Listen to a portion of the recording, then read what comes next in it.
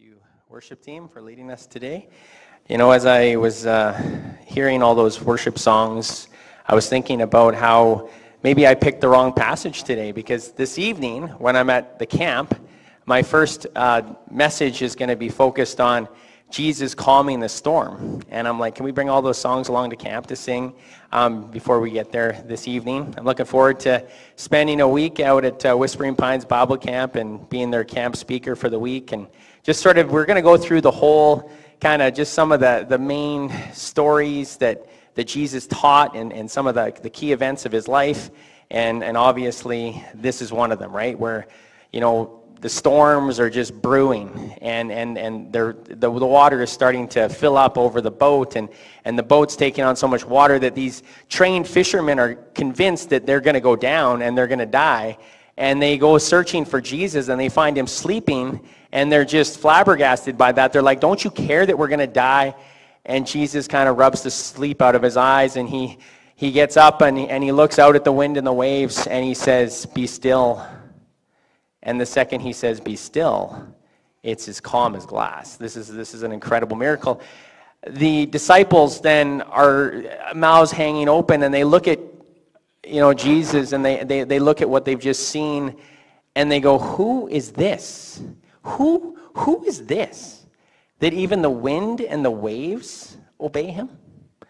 And of course, this story isn't just a story, it's a story that should encourage all of us.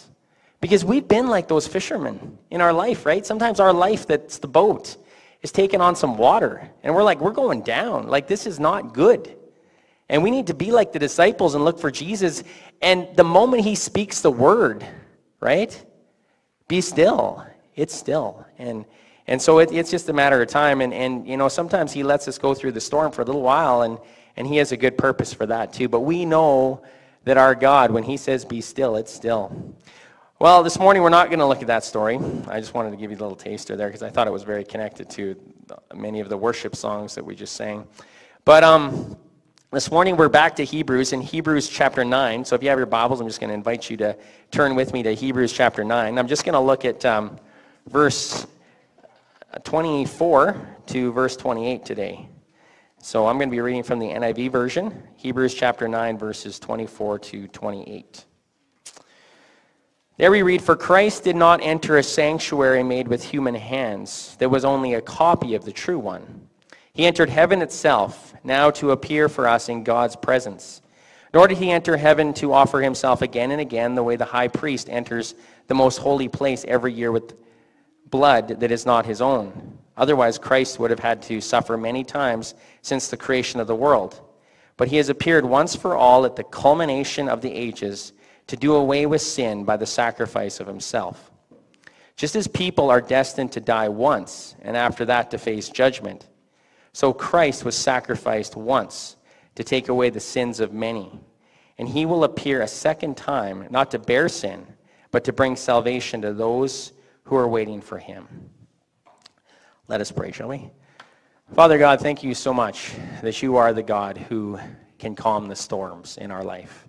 We also thank you, Lord, for the way that this passage highlights all that you've done for us. We were in a problem where we were way in over our heads, the problem of sin, and we have no answer to that problem. But we thank you that you do. And we thank you that you stood as our representative and you took our place as our substitute. And we thank you that we can take some time to just reflect on that again this morning as we look at this passage. I pray that you would just speak through me, and I pray that you would just stir in the hearts of your people who have come this morning. May we take up the challenge that you gave many times over. Let he who has ears hear. So Lord, help us to do that even now, we ask in Jesus' name. Amen. So last week was, of course, Beef and Barley Days, and one of the things that just sort of kind of came up was Randy, I'm kind of picking on you like every week it seems like now, but that's okay. You take it well, right? So I'm not picking on you actually today, but I'm going to tell a little story about us on the float, right, or the wagon as we call it. So we piled the kids on there, and got a bunch of these guys were on there, and it was pretty nice. Lori was there, and they said, "Don, you ought to just sit on up in the front." And I thought, okay, so I'm going to sit up in the front with Randy, and Randy's got the horses, and we've never done a float before with horses, and Randy was thinking for more than a month about, I hope this is going to be okay. I'm just a little concerned about when that train goes through and it blows its whistle, like how the horses are going to react to all of that, right? So I'm like, okay, it's all right. And I'm not that familiar with horses, right? So I don't know, like, is this dangerous or not? I've seen horses in a parade before. I don't know all that goes into it. It looks like it's fairly safe. But I also get this mental idea of, like, what would happen if, like, these horses just take off and they just, like, take the wagon running through the crowd of people in the parade? Like, this would be, like, the end of the rock. I mean, only Jesus would be able to calm that storm, right? So anyway, we're riding along, and we barely get going. And I'm sitting in the front. And we barely get going, and immediately the guys with the drums and the dragon thing and everything else get right in behind us, and they just start, and the horses start prancing up, and you can just see Randy's heart rate just get a little bit higher, and he's getting control over these horses, but he's like, whoa, boys, whoa, you know, and I'm sitting there going, oh, this is not what I'm familiar with. Like, Randy knows how much control he has over this situation. I don't. So I'm a little bit like, okay, I'm trying to be calm, but I'm reading. It made my heart feel a lot better when Randy started to actually talk to some of the people in the parade. Hey, how are you doing and stuff? I was like, okay, good. I think everything's going to be okay. Now, the reason I tell that story is because I want us to imagine being me, who has no experience really with horses, sitting at the front of the wagon in that kind of a situation. And it wasn't just the dragons and the drums. Of course, the train did go by, and then even some little kid ran out to get some candy almost right in front of the horses. It was a little wild. Like, I have to be honest with you, when that ride was over, I was kind of like, okay, good. I'm glad we're done with that.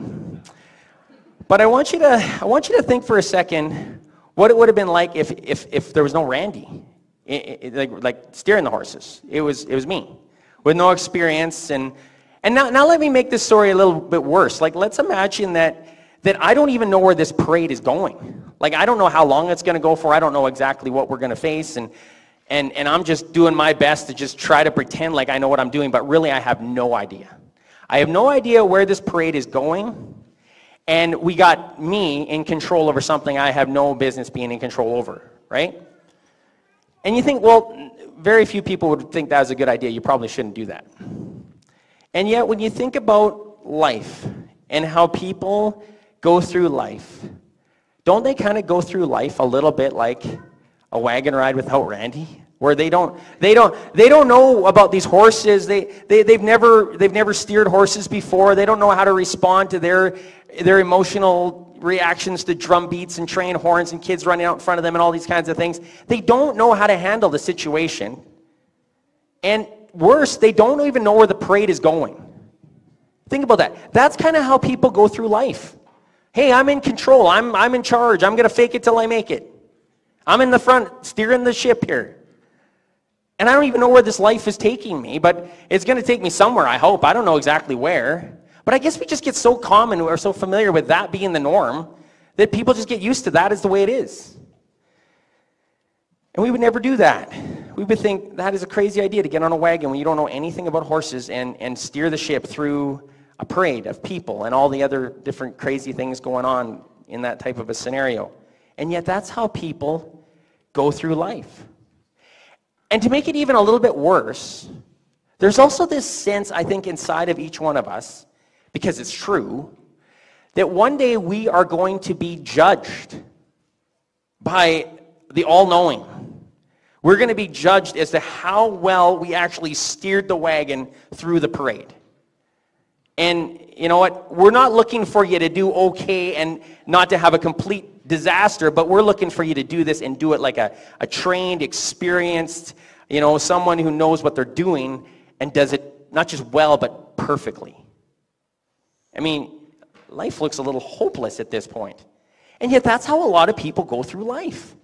And I guess they just put it out of their mind where we're headed and that we don't even know where we're headed. And who's in control? It's somebody that doesn't really know what they're doing in control of my life, me, right? And then we come to this passage here in Hebrews chapter 9. And I think when we come to this passage here in Hebrews chapter 9, we are filled with some encouragement. Because there is somebody who wants to take the reins in your life. You can do it all by yourself. You can push the experienced person that knows what they're doing off to the side and tell them to stay on their own. You got this. You're going to look after it. You're not even going to get information as to how far this parade goes or what all the obstacles are that you're going to face along the way. You're going to take it on yourself. This is what a lot of people do. They say, I don't need anybody to tell me how to live my life. I do it just fine on my own. Right? Well, we have this opportunity to give somebody the reins in our life. And that person is Jesus Christ. That's what we hear here in Hebrews, that he is willing to stand in our place as our representative. Hebrews chapter 9:24, I just read it, but I'm going to read it again. It says, "For Christ did not enter a man-made sanctuary that was only a copy of the true one. He entered heaven itself now to appear for us in God's presence."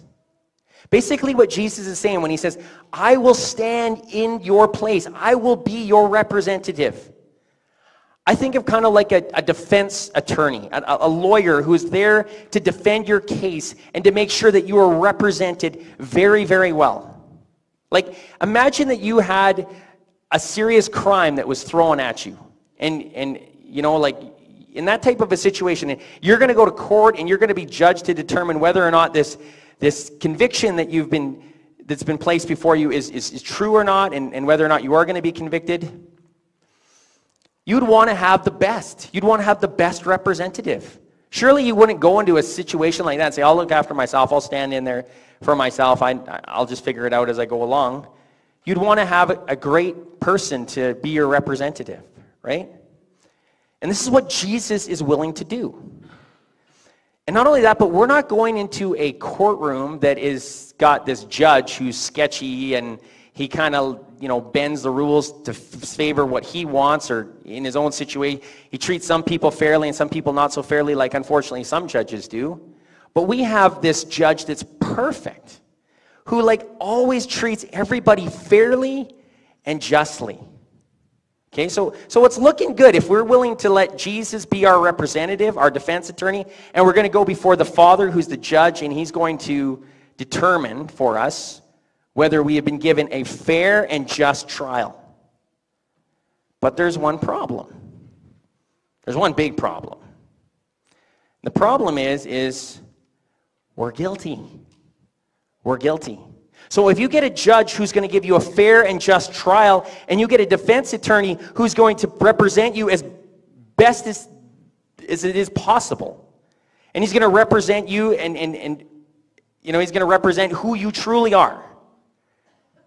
But the problem is, you're guilty.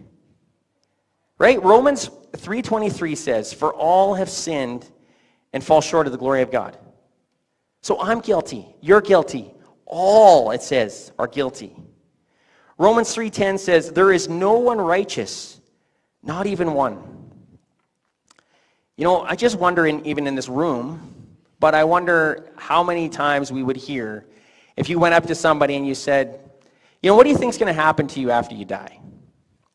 And the person would say, well, I think there might be life after death. And they say, well, do you think that you'll go to heaven when you die? And they say, well, what kind of an answer would we expect? You'd probably say, well, I hope so. And you'd say, well, why? Why do you think? And they'd go on with usually answers like, well, I think I've been a pretty good person. I try really hard to do the best that I can. I hope that I'm going to be good enough, right? That's what it always seems to come down to for a lot of people. You hope that you're going to be good enough. Well, when you really get looking at the scriptures and you really get looking at the law, you realize that none of us are good enough. Not one of us. So we got this representative who's our defense attorney. We got the fair and just judge, but we're guilty. Well, what do you do in that situation? Well, people get defensive. People make excuses. People compare themselves to others.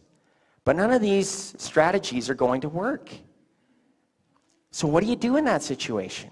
Well, what you should do is you should throw yourself upon the mercy of the Father. That's what you should do. You should be that person standing in that courtroom, throwing themselves upon the mercy of the judge. There's a very famous parable about this that Jesus taught in Luke chapter 18. And if we want to just flip over there quickly, this is, of course, the story of the Pharisee and the tax collector. Luke chapter 18, verse 9 and following. It says, "To some who were confident of their own righteousness and looked down on everyone else, Jesus told them this parable. 2 men went up to the temple to pray, one a Pharisee and the other a tax collector. The Pharisee stood by himself and prayed, 'God, I thank you that I am not like other people, robbers, evildoers, adulterers, or even like this tax collector. I fast twice a week and give a tenth of all I get.' But the tax collector looked at a distance. He would not even look up to heaven, but beat his breast and said, 'God, have mercy on me, a sinner.' I tell you that this man, rather than the other, went home justified before God. For all those who exalt themselves will be humbled, and those who humble themselves will be exalted."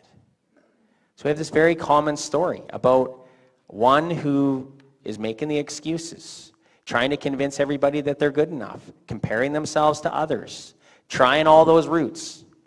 We got the other guy who just throws himself upon the mercy of the Father.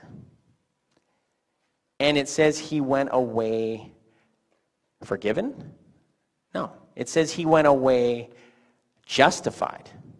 That's interesting, justified. Do you know what that's all about? Did you know justification is a legal term? You see, when somebody is, again, in a court case, and they're being tried for some accusation that's been leveled at them, and they go through the whole case, and after careful review, they determine that this person did not commit the crime that they were challenged, that was leveled at them. They were not guilty. They didn't commit that crime. They're innocent. Then in the courtroom, the judge would say, "I declare this person justified." It means they never did it. Okay? That's different than forgiveness, right? Forgiveness is when you did do it. You did whatever it is that you did. You did it. You're guilty. So now that's different because that's forgiveness, forgiving somebody for something that they've done to you or to God, right? So in the parable of the Pharisee and the tax collector, it says that the tax collector went away not forgiven, and this guy wasn't a great guy. I mean, he literally didn't want to look up to, like normally back in those days, they would go to the temple and they would look up, and they would maybe hold their hands up and they would pray out to God, almost kind of in a way that at times would maybe even look a little proud, like, look at me, I'm praying at the temple and I'm looking up to the heavens and I'm so proud of who I am, and look at all my grandiose prayers that I'm making here at the temple. Like, this guy goes up to the temple and he just hangs his head in shame, and he can't even look up, and he just looks down and he just beats his breast and he says, "Have mercy on me, a sinner." Right? How can this guy had a reason to be in that disposition. He was guilty. He did do some terrible things. Tax collectors were notorious for being cheaters and people who would turn on their own people, and people who would scourge money out of their own, find ways to rip off their own countrymen and so on and so forth. They were detested by their whole community. He had good reason to be hanging his head.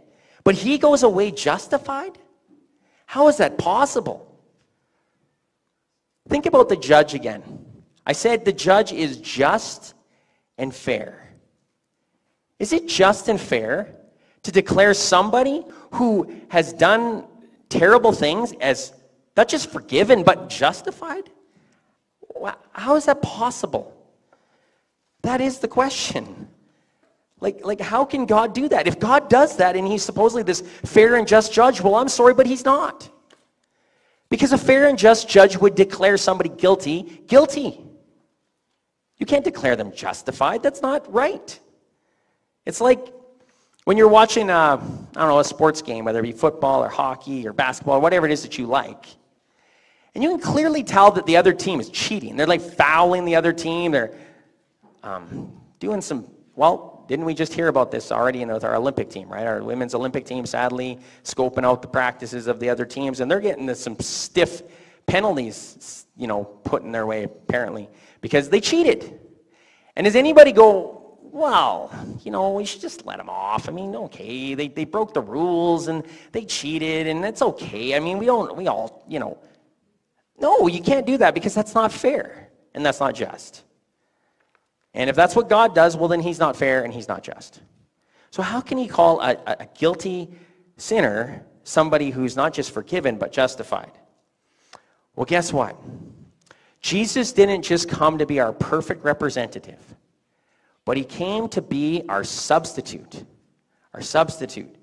So if we keep reading in verse 25 and 26, again it says, "Nor did he," referring to Jesus, "enter heaven to offer himself again and again, the way the high priest enters the most holy place every year with blood that is not his own.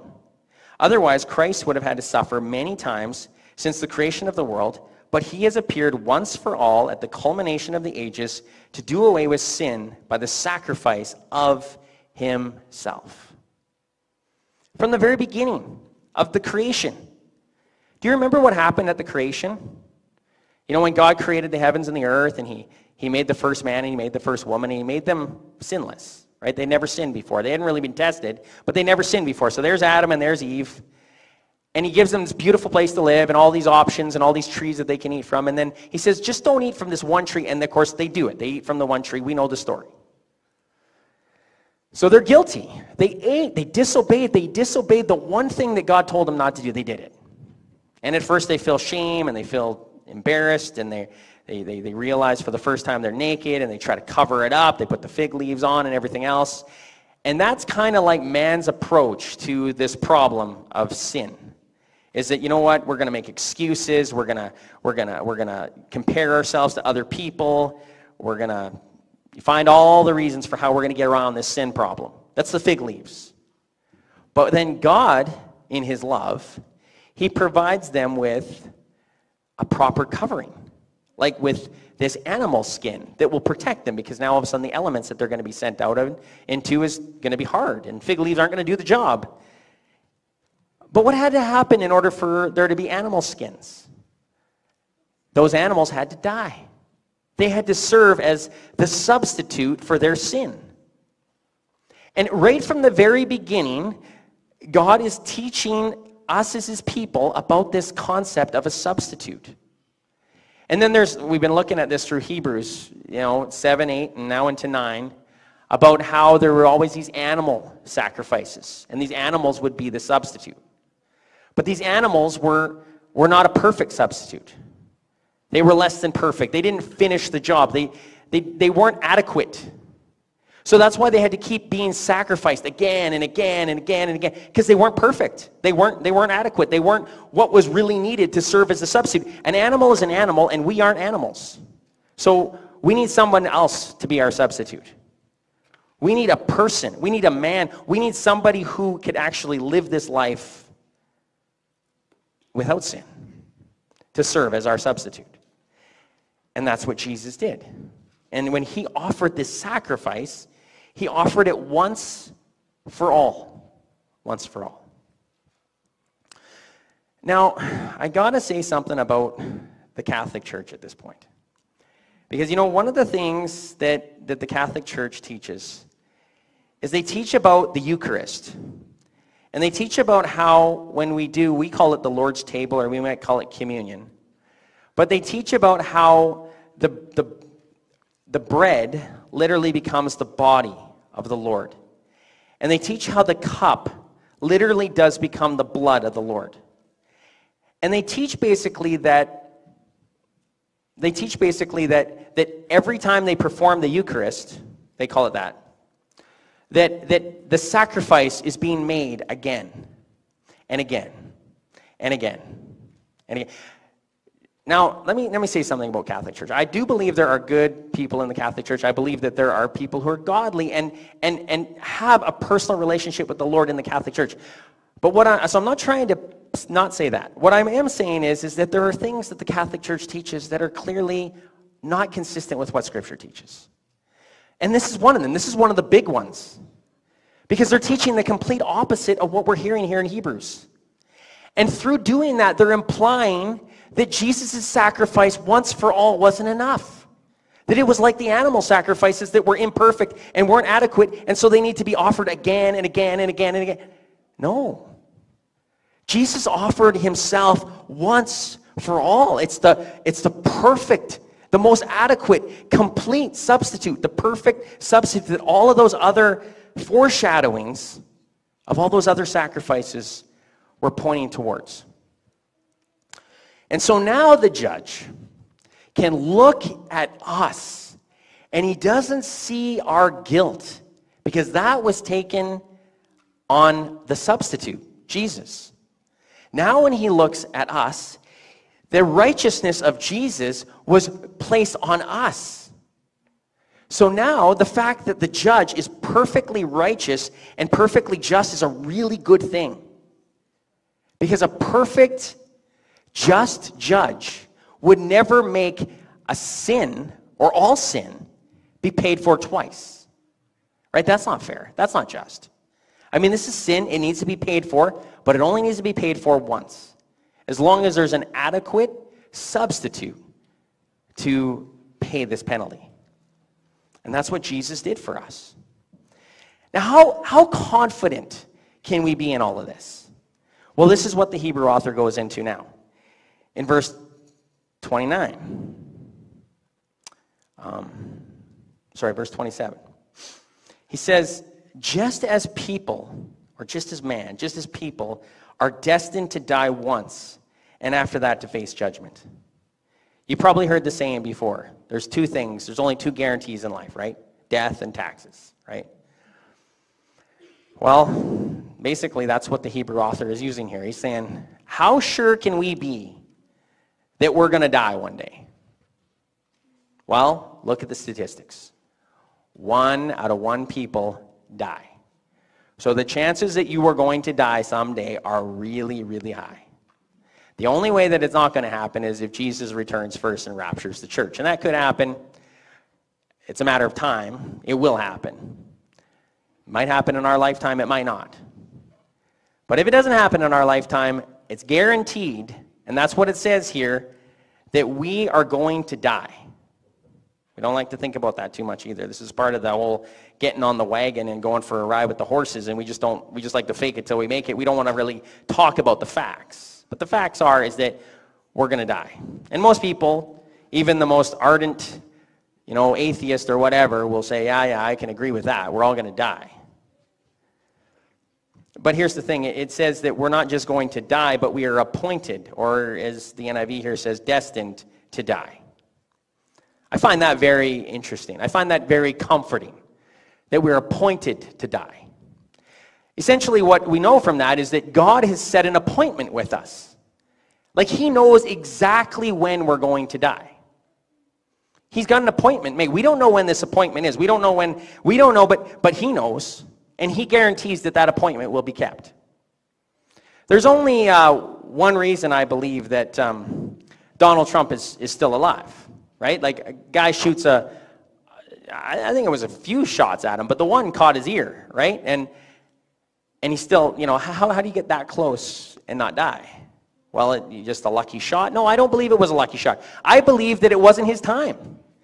God has set an appointed time when he will die. God has set an appointed time when I will die. God has set an appointed time when you will die. And he's going to keep that appointment. And this is why in our lives we have stories. I have stories, you have stories of these times when we did something crazy and we should have died and we didn't. It wasn't your time. God set an appointed time. This is such a comforting, actually, thing in a lot of ways. Because when people don't realize this, they get really nervous. They all of a sudden think, I am running the wagon here. I'm in control over the horses. I've got to make sure I'm taking the right medication. I've got to make sure I'm taking the right, I've got to be eating the right foods. I got to be getting exactly the right amount of exercise. I've got to be being very, very careful that I never do anything that could be considered risky, because if I don't, I'm going to die. But it's actually quite, there's a lot of peace that comes with knowing that we have an appointed time. And God's going to keep that appointment. In Psalm 139, verse 16, we read this. It says, your eyes saw my unformed body. All the days ordained for me were written in your book before one of them came to be. All the days, all my days, all your days ordained for me were written in your book. There's a book that has every one of our days, exactly how many days we're going to live for, written. It also says in this verse, it says that just as we were appointed to die, we were appointed to die once. That's important too, because a lot of people claim to believe in something like reincarnation, where, well, you know, if you didn't get it right the first time, you're going to die, and then you're going to come back to life and get another shot at it. You're going to get another crack at this. You didn't get it right, so we'll just keep working on this, and we'll try again, and we'll try again, and who knows how many times we're going to live this life, but we're going to have more opportunity. No, you're not. You're going to have one opportunity. And this is the one opportunity that we all have. And when it's over, it's over. You get one crack at this. It says we're not destined to die many times. It says we're destined to die once. This is why the psalmist also wrote, "Teach us to number our days aright, that we may gain a heart of wisdom." Psalm 90, verse 12. And then it says, and after that, to face judgment. So all these things are guarantees. We're going to die. We're appointed to die. We're going to die once. And after that, there's going to be judgment. Now, what judgment is this referring to? You know, there's two main judgments in the Bible. And the one this is talking about is not the judgment about, you know, where we're going to be judged for how we lived as believers. This is talking about the judgment that all people are going to face after they die. This is talking about the judgment that's referred to in Hebrews chapter 10, verse 27. If you just want to skip over to the next chapter, it says in Hebrews chapter 10, verse 27, "But only a fearful expectation of judgment and of raging fire that will consume the enemies of God." That's that judgment. Oof. I mentioned last week, the bad news in the Bible doesn't shy away from it. It just tells it like it is, again and again and again. And the reason it does that is not because it wants to scare us, it's not because it wants to manipulate us, it's because it's true. And if something like judgment is true, well, you don't want to shy away from it. You want to say it like it is. I mean, I'm pretty sure when those people's houses were about to burn down in Jasper, they didn't say, well, you know, they're not going to like it very much if we tell them their houses are going to burn down. So let's just not tell them. Like, you know, the fire's coming, but it's going to be very inconvenient for them to hear that. And, you know, it's just going to inconvenience them. I'm sure they've got lots of plans in their life right now going on. It's going to mess up their whole day. I mean, they're going to have to pack up as quickly as they can and drive out of here. I'm pretty sure they told them. And if they didn't tell them, what would we have thought? The fire would have just come and it would have not just burned up buildings, it would have burned up people. And then they would have been like, why didn't somebody tell? So this is why the Bible continually reminds us again and again about what happens after we die. It's because it doesn't want us to be unaware. God loves us too much. He's the one that wrote this. He loves us too much to leave us just sitting comfortably in our ignorance. And the judgment comes. So all those things are guaranteed. And we can be as confident as we are in those things. We can be confident that Jesus is the perfect representative and that he is the perfect substitute. And that's where he takes us back to now in the last verse I'm going to look at today is verse 28.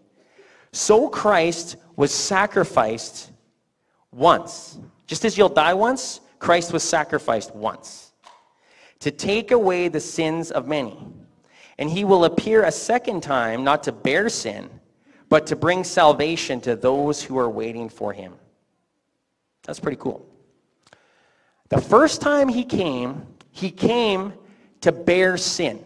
He came to be our substitute. He came to take our sin upon himself. That was the first time he came. The second time he comes, he's not coming to bear sin this time. The next time he comes, why is he coming? He's coming to bring salvation.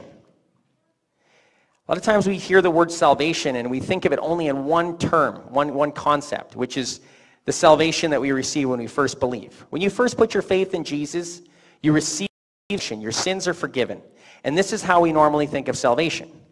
But salvation in the Bible is used in 3 different ways, actually. It's used that way, but it's also used to describe what happens after we believe, because after we believe, God gives us the Holy Spirit. And the Holy Spirit comes and he brings about salvation through us, which is basically the whole concept of how he changes us from the inside out to be the kind of people that he wants us to be. But then there's even a third way. There's the salvation that we will receive when Jesus returns, when we will finally be saved out of this world. That still we're dealing with the flesh, we're dealing with the enemy, we're dealing with the whole world system that we look at, and we watch the opening ceremonies of the Olympics, and we're like, what on earth is that? That's the world. That's what Jesus is going to save us out of. Praise the Lord, right? So the next time he comes, he's going to bring salvation, that kind of salvation, saving us out of this system that we're locked into, the flesh, our own flesh that we struggle with, the enemy who wants to constantly steal, kill, and destroy. He's going to save us from all that once and for all. We have that in the future. That's coming in the future. But he's going to bring salvation to whom? Who's going to receive this salvation? Those who are waiting for him. Those who are waiting for him. You know, we should really have a sense of, with God, we should have a sense of, I am looking forward today to Jesus' return. Because I know Jesus is not only my perfect representative, but he's my perfect substitute. He's taken my sin.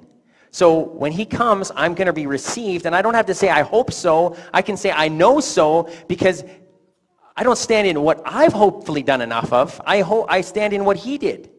And he said it's finished. I'm confident in that. I look forward to him coming. Because when he comes, he's going to save me out of all this. It's going to be incredible. We should have the kind of anticipation in Jesus' second coming that just makes all other things that we anticipate in life pale in comparison. You know, like we anticipate things like, marriage, and we anticipate the birth of our first child, and those are good things to anticipate. But they should pale in comparison to how we should anticipate the return of the Lord. They should pale in comparison. And Jesus, when he returns, again, he's going to save us out of all this stuff that we have to deal with every day, and we look forward to that. We look forward to that. And we can be confident in that.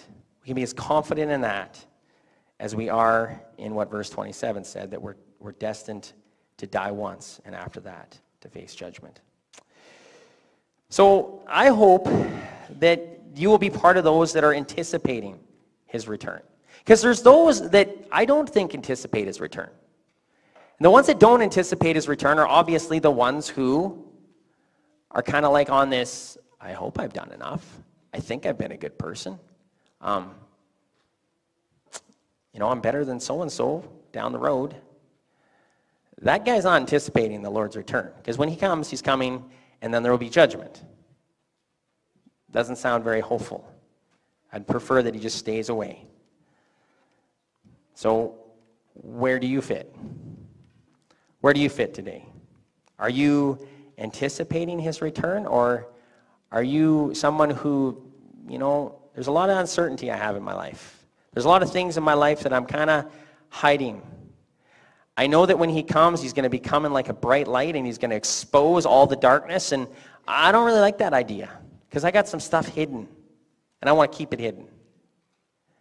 Or are you somebody who, no, I have been like the Pharisee. I've thrown myself upon the mercy of the judge, and I have received the incredible